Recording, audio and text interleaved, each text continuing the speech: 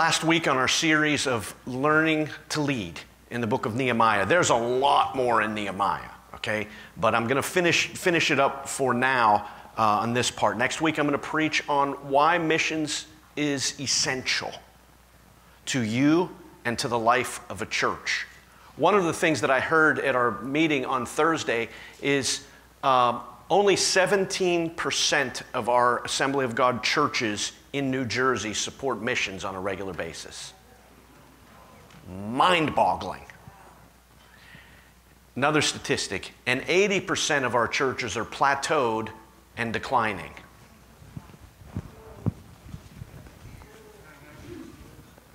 I'm not a statistician. This is not hard to figure out. We're growing, thriving, and the churches that are giving, you can look at the list, they have the list, growing and thriving, and those that give nothing to missions, including their pastor, right? Like if nothing, zero comes in, the pastor's not even giving, and their churches are struggling, declining, and closing.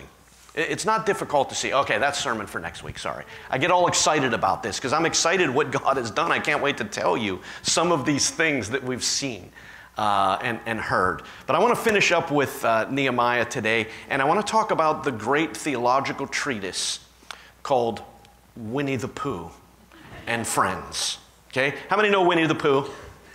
Love Winnie the Pooh. I want to be Winnie the Pooh someday where I eat so much I can't fit through the window anymore. He just eats and he just gets stuck and they all push, and it'll be fun. It'll be a church project. Can we get Pastor through the door? Once Joe's married, end of July, I can start being happy again. I really have that date marked. And not just for the wedding, which we're thrilled, but I'll be able to eat again and be my normal happy self in that. So Winnie the Pooh. What are some of the characters in Winnie the Pooh? Tigger, Owl, Piglet, Eeyore, Piglet. Well, Christopher Robin, of course. He's probably the leader in it. Okay, so here's one of the characters I want to show you. And I want to show you a little video of this character that is the antithesis of leadership, all right? So let's watch this video and we'll talk about it in just a minute.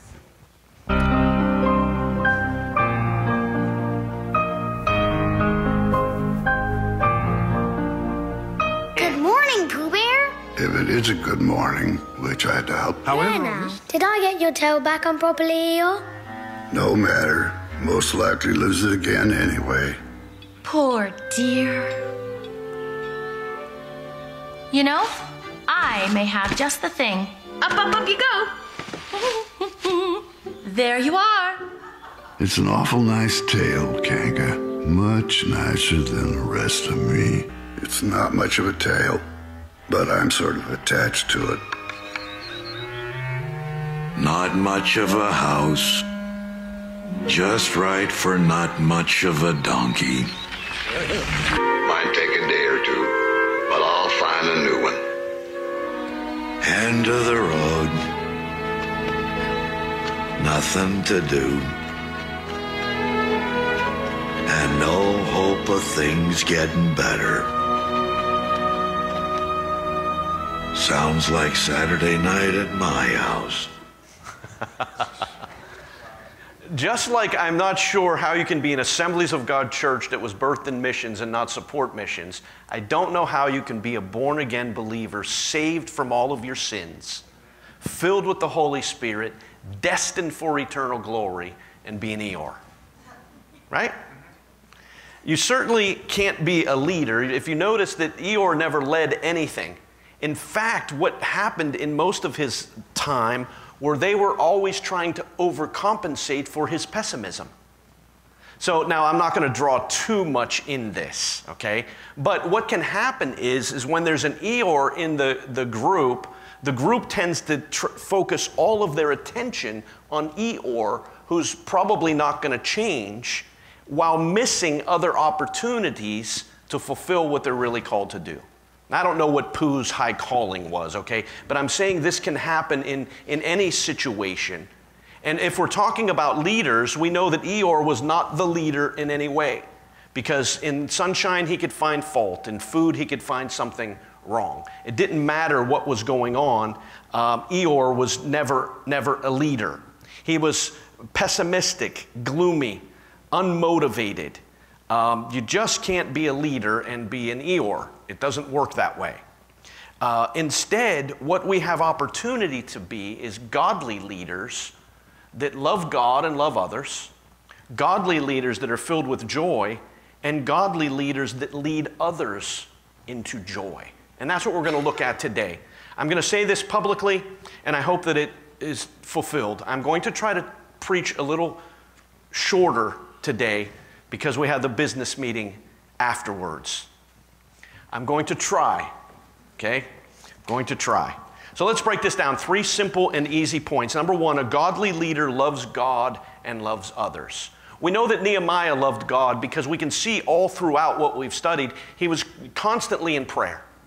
And he was able to hear from God. He had more than just a ritual relationship with God Almighty. He had a personal relationship with God Almighty. That he talked to God, God talked to him, because Nehemiah loved God. But we also know that Nehemiah loved other people.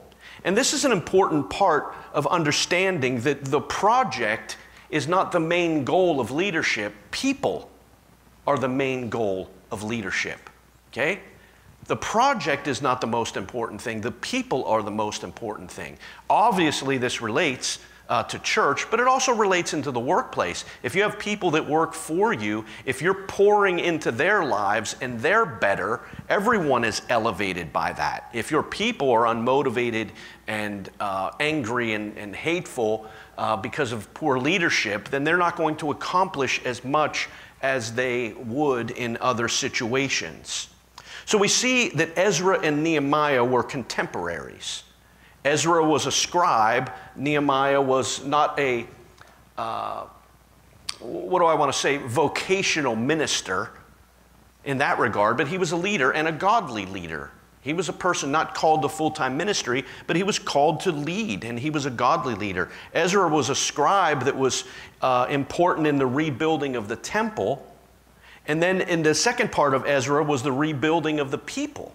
Once the temple was rebuilt, then there was an emphasis on rebuilding the spiritual life of the people, because not as important, this is tricky in Judaism, but it's true, not as important was the temple as what the temple would help the people do, which in their time was to worship God.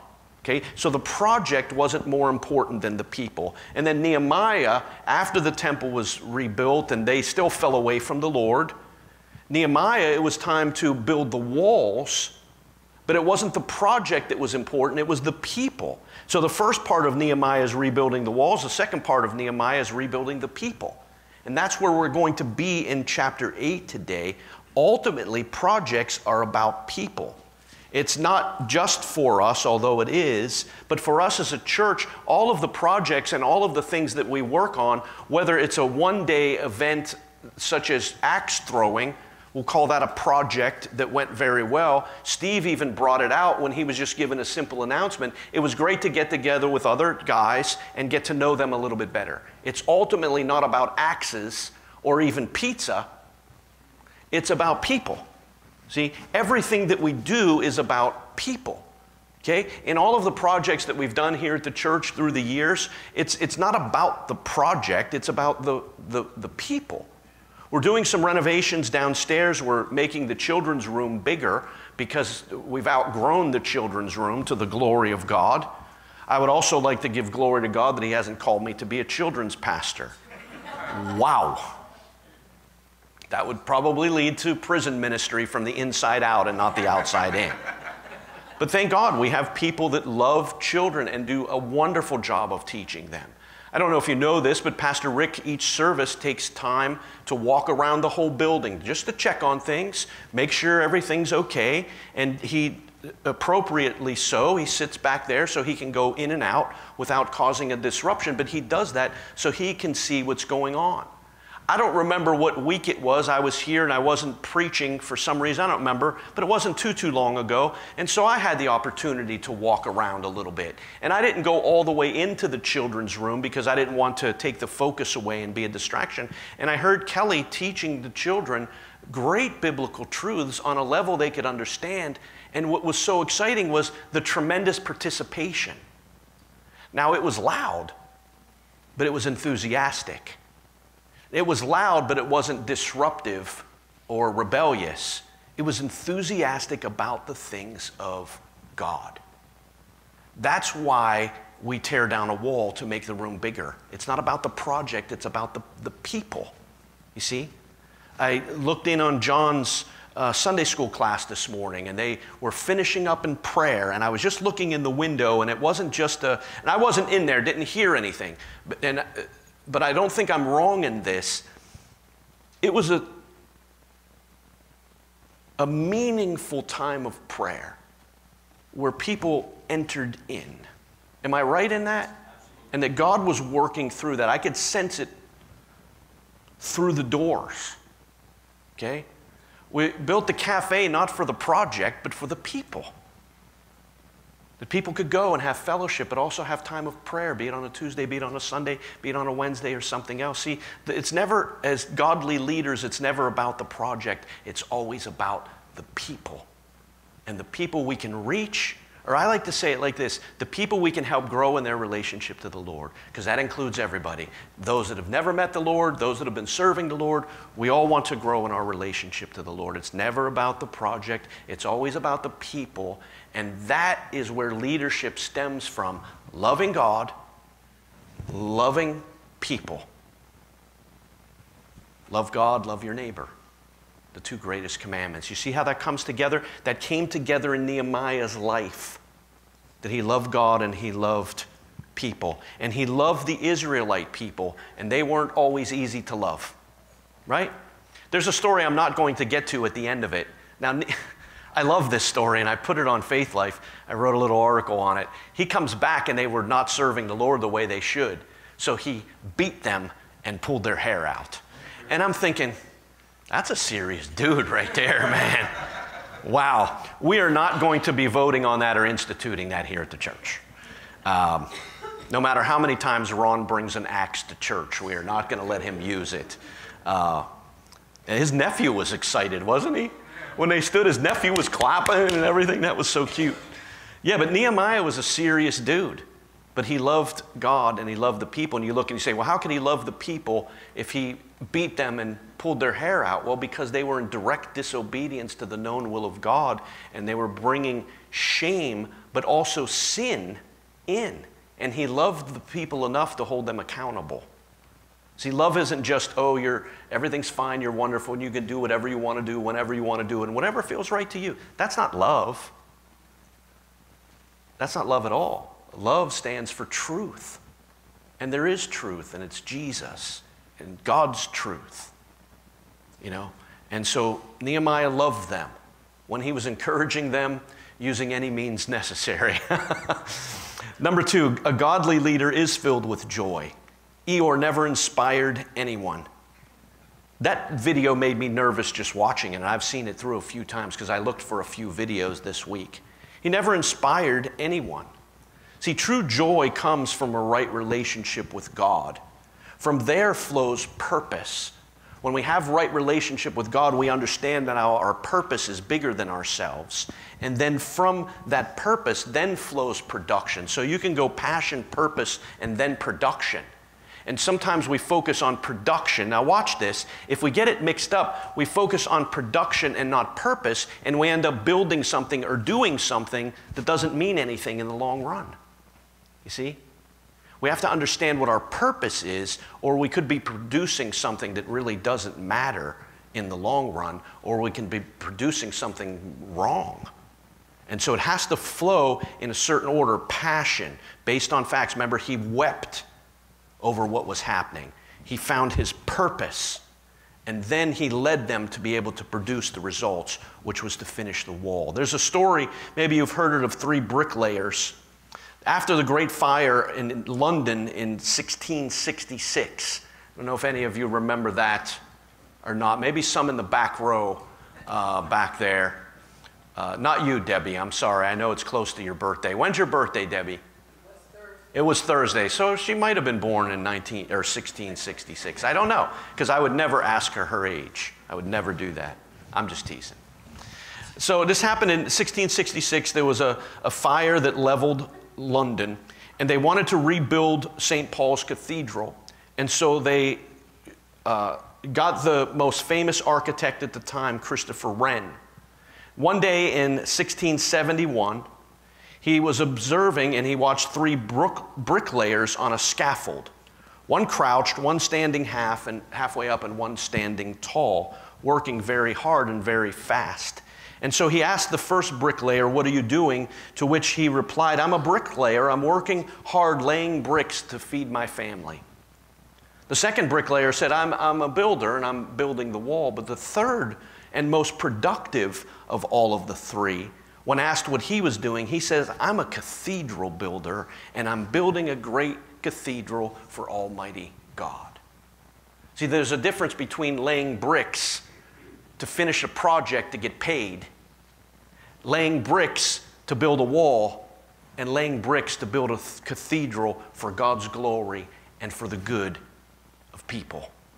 The third one was the one that ultimately was elevated to be the leader of his whole crew. Why? Because he saw things differently, and when he came to work, I would just imagine, because he had a higher purpose, there was joy included in that.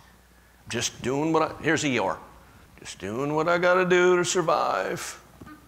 Hope I make it through another day. Don't know if I'm gonna do it. But the cathedral builder for the glory of God was like, we're doing something that's going to live on long after we're gone. Now, when I emphasize the children, it's not at the expense of others, but we're all older here. That's why I emphasize it in this setting. When you see the children come up and they go down and they have everything they need to learn about God in a way that they can understand it, why are we doing that? Because we're cathedral builders. We don't just have children's ministry. I get the kids out of the sanctuary so they're not so noisy. Give their parents a break. They probably need it. No, we're poor. Yeah, that's true. You're welcome. Oh, the boss is going to be mad at you. We're building lives that we pray will be impacted for generations to come, just like our lives, for those of us that grew up in church, were impacted. I had a Sunday school teacher. Her name was Dorothy Casto. How many met her, know her?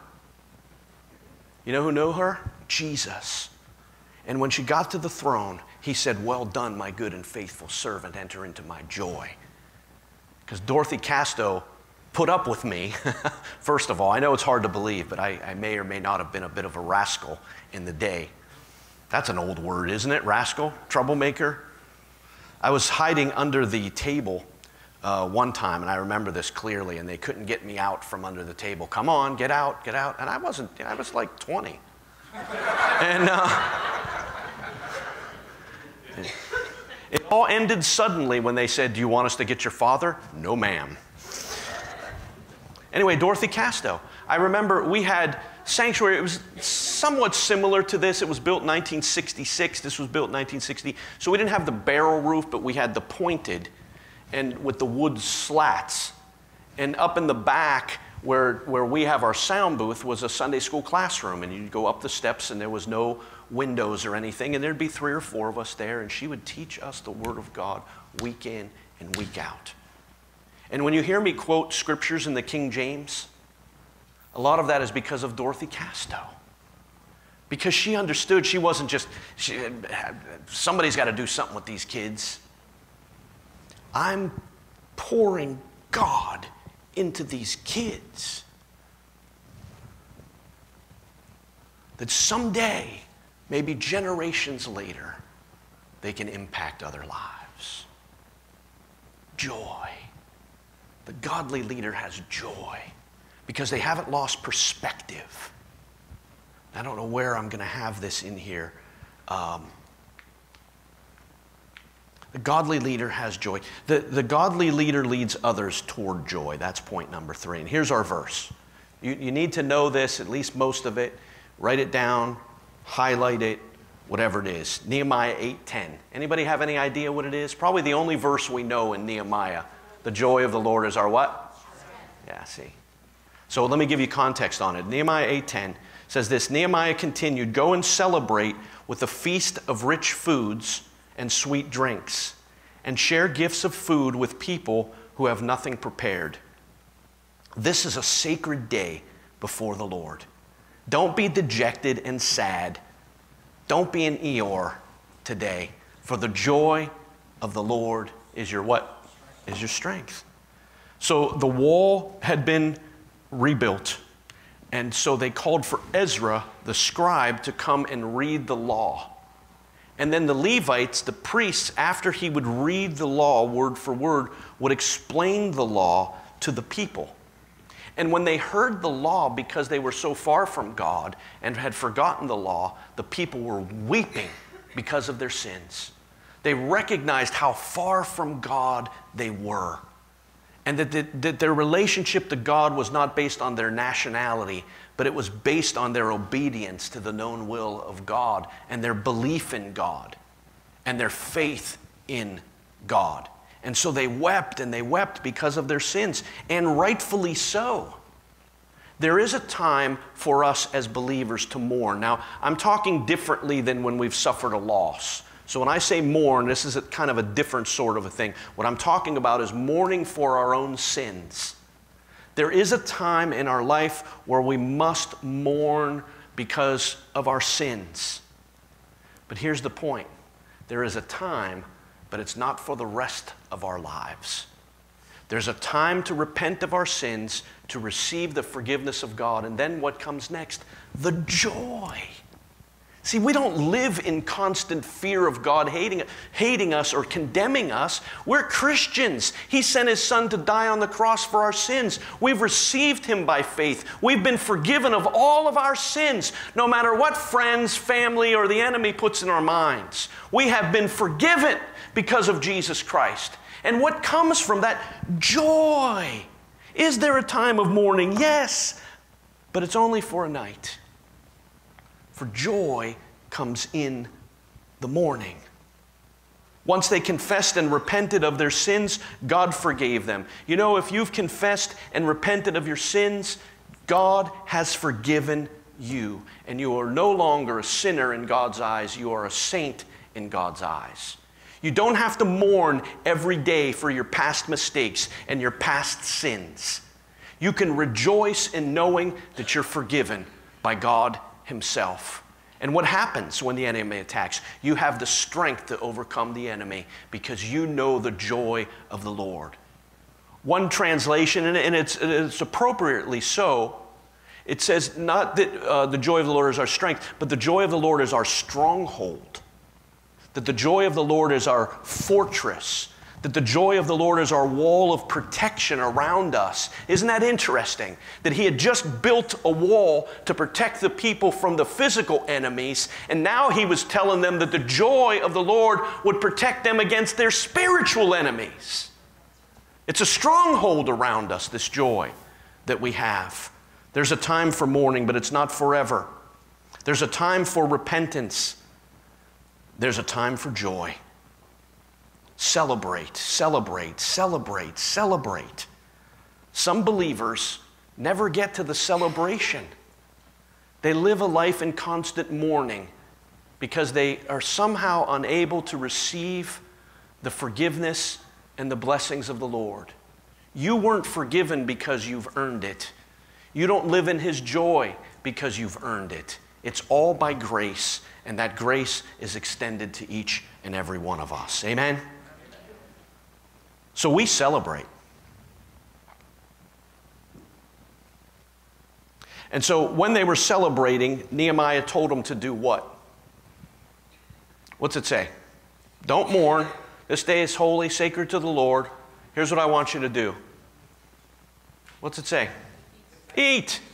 All right, so let's break this down a little bit. If you were preparing a feast of celebration, if you were preparing a feast of celebration. Just one thing, what would you have at your feast? What's that? What kind of pasta? Any kind is good. Amen to that. Somebody else. What's that? Brisket. Oh, brisket. Oh, we had Thursday for the ministers, Mission Barbecue. You ever had that? Mission Barbecue, phenomenal. Listen, if you're listening, want to sponsor something, let us know. We'll put your little plaque up for $10,000. Anyway, or just bring me a sandwich once a week and we're good. Yeah, brisket, good. Ribs, I didn't think of that. What else? Cake. Tenderloin. Who said tenderloin? Glory to God. Stromboli. That's a good one too. Fried chicken. What sides? No, what would you also have besides the fried chicken? Mashed potatoes? Mashed potatoes, gravy. Somebody said coleslaw. Coleslaw. My wife is still angry at Chick-fil-A, by the way. And you know why? Yeah, they took coleslaw away and they put kale salad. Who was the executive that made that decision? They run everything to perfection. The greatest fast food restaurant that humanity has ever seen. But somebody decided, no more coleslaw. Hey, let's have kale. No. There is no kale at this feast. And there will be no kale at the wedding supper of the Lamb. All right, so here's my feast. Are you ready? You think you're ready, but you're really not. I said this at the online service, and I said, you're going to hear all this food, but when we're done, you can go to your fridge and do something about it. When I preach it on site, you've got a ways to go yet before you get home. So at my feast, I'm going to have pizza, wings, and cheesesteaks. Okay? I'm meeting with a missionary on Tuesday the 14th, the one that's going to speak to the prayer warriors. He's from Kentucky. Okay? I'm taking him afterwards for cheesesteaks to the glory of God. We would have pasta. No, these aren't the only three things. This is a feast. This is like the other three things are like a men's event. No, this is a feast. I would have pasta, probably spaghetti and meatballs, but rigatoni is also a big favorite. Do you know what rigatoni are? How many of us of the Gentiles that are here know what rigatoni is? A couple of you? She don't count. She eats pineapple on her pizza. Rigatoni with the sauce and meatballs, underrated. Beautiful meal. Beautiful meal. We'd have that. Italian bread, fresh out of the oven. Okay, now that's important. I like when it comes to the table, it's still steaming, and then you cut it. And here's the other part of it that I've added to the feast. Whipped butter. And not frozen butter. Okay? You get this beautiful bread with frozen butter, and it just tears it to shreds. Whipped butter at this feast, because we're celebrating the Lord. Lasagna. Would have to have lasagna. Have to have Italian wedding soup. Italian wedding soup is not escrow soup. Italian wedding soup is another level. Okay? It's another level of heaven. Italian wedding soup. How many have had Italian wedding soup? How many could go for some Italian wedding soup right now with that warm bread and yeah, me too. Me too. If I was a better pastor, I would have some for you. I mentioned pizza, wings, pasta, tacos. My feast is also going to have tacos. How many like tacos? Taco Tuesday, Wednesday, Thursday, Friday, Saturday. Good, we like tacos. I think one of our Wednesday fellowships is going to be Taco Wednesday. I don't know. Okay, now we're going to move towards dessert. Linda, anything you want to say about dessert? Go ahead. Big plates.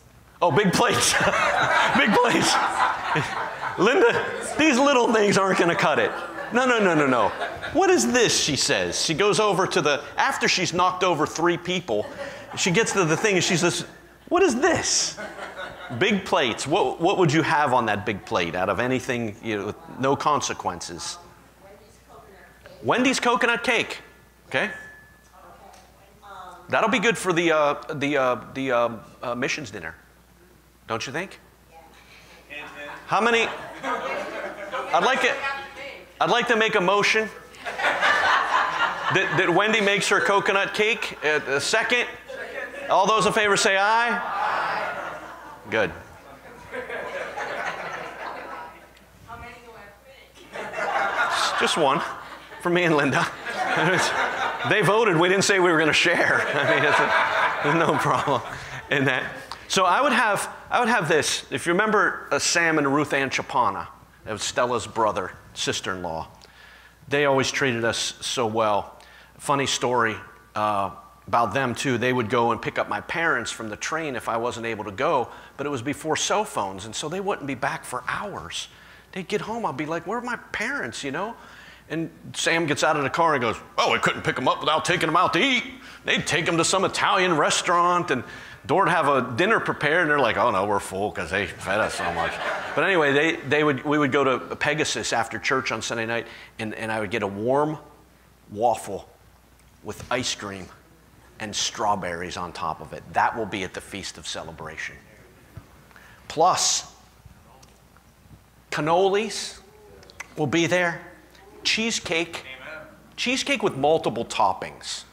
I don't like cheesecake that everything's blended into it. I like plain cheesecake with toppings. So there'll be multiple toppings.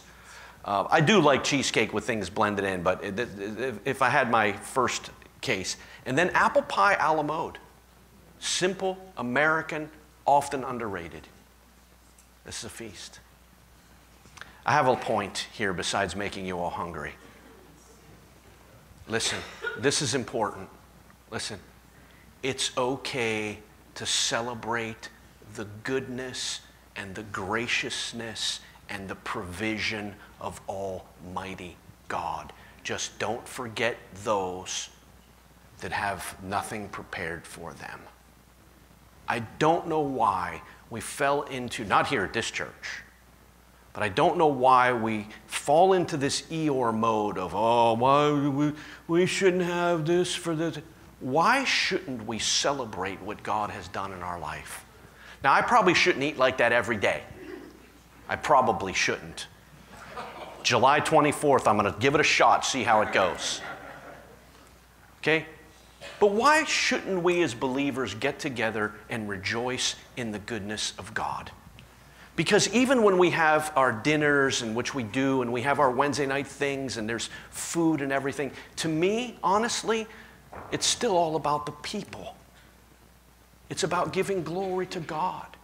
It's about saying, God, thank you for providing our day-to-day needs. And we take this opportunity to celebrate you. Old Testament, how did they remember the goodness of God? Feasts. And I'm not even kidding about that. Aren't all of the things that they were told to remember and to do over and over again, weren't they all feasts? And they didn't last for a couple hours on a Saturday night. They lasted for a week, because even a week is not enough to celebrate the goodness and the greatness of God. Why am I saying this? There's a time for mourning for our sins, and there's a time to receive His forgiveness and to rejoice that we're forgiven. And now He's filled us with joy that overflows, that touches others' lives, that's a fortress and stronghold and strength for us to overcome the difficulties in life. We, as believers, should not be Eeyores, but we should be the people of joy. Does it mean that we don't go through difficult times? No. Does it mean that we don't have trials like everybody? No. We have trials, we have troubles, and some of those things lead us to tears. But that's not always. There's a time for joy, there's a time for celebration, because God has been so good to us. Leaders lead others to joy.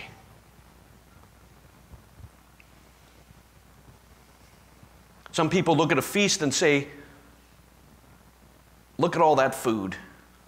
Some people look at a feast and say, oh, what a waste. I look at a feast and say, oh, what a God.